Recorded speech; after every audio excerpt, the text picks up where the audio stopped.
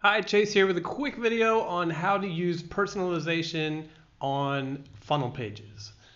So what I'm going to do is I'm going to go into a campaign, and I generally find this is the quickest way to get a personalization to make sure that you're seeing all the personalizations that are available.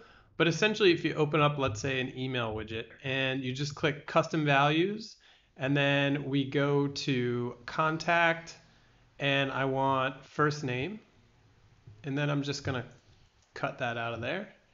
And I'm going to head over to my funnel builder, and on my book a call with Chase on my thank you page, what I'm going to do is I'm going to add this, and let's get this to open up.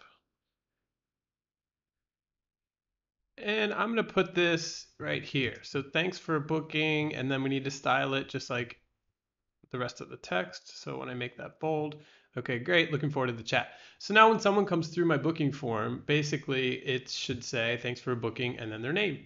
So I'm going to save this, and then we'll head back and we'll open up the booking page and we'll test this out. So I'm going to go ahead and grab a time here. And this was some dummy information that I had put in. So let's go ahead and submit this request. Boom. Thanks for booking, Bob.